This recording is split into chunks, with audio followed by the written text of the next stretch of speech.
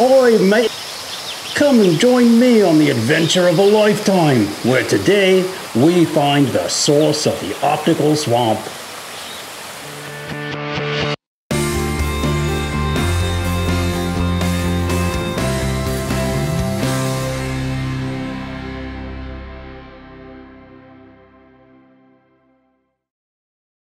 Hello! I would like to welcome you to the Laramy-K Optician Works Training Center, where today we are in fact going to talk about where that unwanted peripheral distortion in a progressive lens comes from. Now, make absolutely certain that every progressive lens in your optical life comes from Laramy-K. If you're watching me on YouTube, please do hit the subscribe button down there in the corner. If you're watching us on Facebook, give us a like. It sure does help us out. No project that we have ever undertaken in the 2+ years that we have been doing this has given me more trouble than this one. Let's see if we can't clear it up a little bit. Where does the Opti Swamp and the land of optical garbage come from? If you are not familiar with those two terms, we did some videos back a couple months ago. Those two there, if you haven't watched those, then by all means go ahead and do that and then come back and join us. I had two questions that I wanted to answer through this video. One was, what kind of language, what kinds of things would you like to hear an optician tell a customer when they ask, why is there that peripheral distortion in a progressive lens? And there is no easy answer. Hopefully you'll develop something out of this and what's to follow. The other piece is the more optical, more mechanical piece of where that distortion comes from, and we get really close to answering that. One, what would you say to a customer? This may seem a little flippant, but it really isn't. You can't have your cake and eat it too, right? That's a good place to start in answering that question. What is the first rule of optical? To get something, you have to give up something. The golden rule of optics. Number 3. The more you ask of something, the less likely it will do them well, right? It's like the Swiss Army knife. Yes, it can do 140 different things, all of them kind of poorly, and it weighs 7 pounds. Not really a very useful tool in reality. A sports car is not an SUV, and an SUV is not a sports car. If you try to take your Ferrari down a Jeep trail, you're not going to get very far. If you try to take your SUV to the racetrack, it's going to go off and crash. So you can't really combine things in that way. And that is what you're asking a progressive lens to do. Some things that it really can't, right? A progressive is a choice of vanity and convenience over optics. Never ever forget that. Let's repeat it. I'll get out of the way here. A progressive lens is a choice of vanity and convenience over optics. It is a compromise lens. It is a compromised lens. I mentioned in the opening sequence that this was the most difficult piece that we have ever assembled. And it turns out that there simply is no easy answer to where the distortion in the peripheral of a progressive lens comes from. And oh, how we tried. We have unprecedented access up and down the supply chain from the very top to the very bottom. We asked everyone, and we never, ever came close to a really good, solid answer and or model of some kind. The closest we got is a paper written by Darrel Meister. Darrel was a genius at taking extraordinarily complex optical concepts and making them fairly user-friendly. His paper is called The Fundamentals of Progressive Lens Design. There are 2 places that you can find that.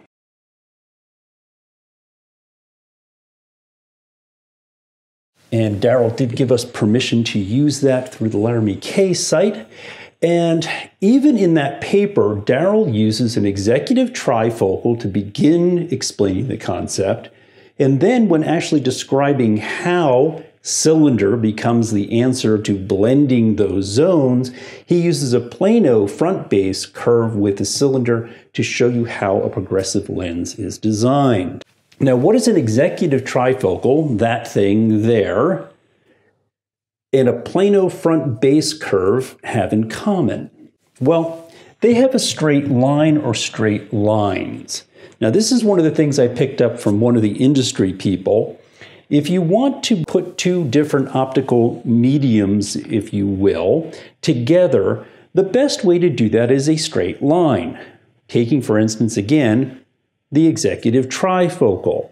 Look at it, right? If you wanted perfect, clean, crisp vision from nose to temple or temporal to nasal across a lens for distance intermediate and near, that would be as close as you can get. Now, it's hideous, right? I mean, it's not optically very good. It doesn't hold an AR coat. They look terrible. They're heavy. They don't fit in a frame well. But that is as close as you're ever going to get from full width, wall to wall, if you will, clear, distance, intermediate, and near. Again, remember, a progressive lens is a compromised lens and a compromised lens. So nobody liked the look of that, so we went to segmented lenses, right? Distance, intermediate, near for a straight top trifocal, straight top bifocal. What do you have in common still? A straight line dividing those. You can see them. There is a jump between them. If I'm looking straight on, what have I done? I've taken my shallowest curve, added a steeper one again for my bifocal and my trifocal area. Leaving ledges, leaving lines, leaving things you can see, giving you that little bit of image jump. But what do people want? People want this. They want it to look seamless, beautiful. And there is the advantage of having that smooth transition between your distance, your intermediate, and your near powers. It's kind of nice that way. So yes, progressive lenses are good for some things. Let's dig into that just a little bit more. How do we go from this or this to this? All right, indulge me for a moment. Think of the nominal lens formula, right? The nominal lens formula is the diopter power of a lens is equal to its front curve added to its back curve expressed as diopters. I think we can all agree on that. It's very basic. It doesn't work for everything anymore, particularly freeform, progressives, etc. But it's a really good thing to start with. The nominal lens formula is not, well, kind of sort of the power is equal to, well, somewhere in the vicinity of this curve plus that curve, give or take a little bit. All right, following me here? All right, you have to have absolutes. If my lens power for this person to see clearly in the distance is a -1, and the front base curve of my lens design is a +6, I still need a -7, hopefully right about here where their eye is for distance, to get my -1. There's no way around that, all right? Then if I have an add of a +2, I still need +1 at intermediate and an additional +1 at near. Where do we do that? Generally on the front of the lens, we add the segment, all right? If I have a lined trifocal, that thing again, and I have 3 distinct areas from edge to edge, that's really easy to do. If I want this to be invisible, if I want these things to blend together and work smoothly, the smoothly part's fairly easy. The blending together, that's very, very hard to do. Look at that trifocal, the executive trifocal, one more time. Where those different segments come together, look at the ledge. That has to be there. Has to be. right? For clarity, for this to work, you can't get past the nominal lens formula. It has to be there. Those curves have to exist. If I blend them, smooth them, somehow fill in that gap, make them invisible, you're gonna have some issues. Let's take a look at cylinder, and then we'll hit the bench. We should all be very, very familiar with the concept of a sphere. It is an object like the top half of this ball. It measures the same radius of curvature in every direction. The second piece to lens design is the cylinder, or the spherocylinder lens.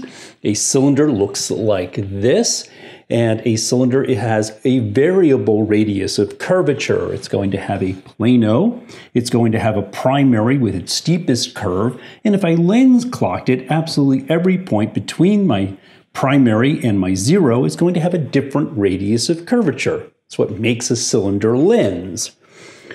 Now, the opti-swamp in the land of optical garbage is unwanted cylinder. You read it, you see it, you hear it.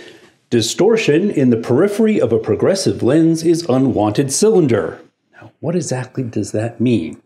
I'm going to take that illustration from Darrel Meister's white paper, and we're going to see if I can't help you a little bit more with the visualization or conceptualization of the idea of where cylinder becomes unwanted cylinder, which becomes distortion in the periphery of a progressive. Now, this is very much a visualization conceptualization piece. I'm going to show you a plano base curve that blends into a very fixed radius curve for the add power in a bifocal, which is how Darrel has it set up. You can see it, it's beautiful. Of course, in reality, all of those curves are much, much more complex and of course require extremely sophisticated modeling to come even close to reducing that error. Let's take a look at our executive trifocal just one last time. Notice the area where the different radiuses of curvature are close to one another, almost touching. Notice how as we leave that center line of the lens, the ledge increases sharply. In extremely simple terms, we can think of that center line, number 2, as what becomes our progressive lens corridor. We can think of the red and yellow edges or ledges becoming unwanted cylinder when we smooth them out or blend them. Let's make a 3D model of Darrel's illustration and see if we can't make that a little clearer. Speaking of Play-Doh, I just wanted to show you what it says on the side of the container, which I think means that Play-Doh is not gluten-free.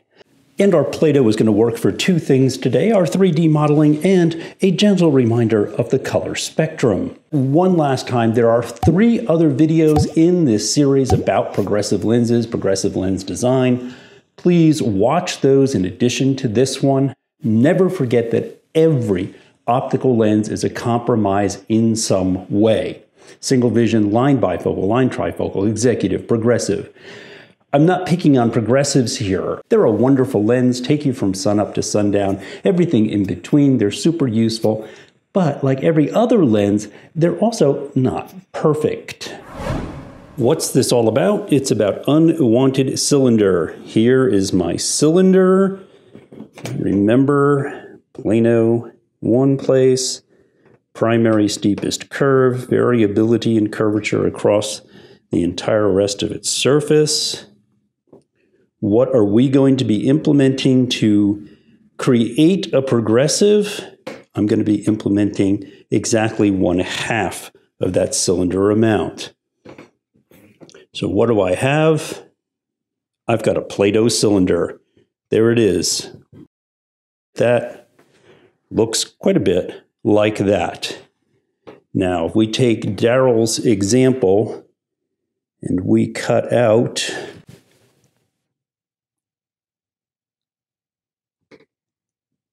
that and that, look what happens when I put my cylinder in there. Because he chose to use a plano front base curve, The plano leading edge, the flat edge of my cylinder matches there. Because of the variability of the curvature of the cylinder, it matches the curve of my bifocal, my steeper curve down here. That is how we blend the areas between our different needs for distance, intermediate, and near in a progressive lens cylinder. Now, remember, I've got my center line right there where they touch. That's where my decent optics are going to be. That's where I'm going to have my distance area out until I start hitting that cylinder. I have my narrow channel here, my corridor between them, because this is also, of course, happening on the other side as well. And then I've got that familiar shape that we all know for our near power down below. The source of the optical swamp and the land of optical garbage. Thank you so much for watching. I'll see you again next week.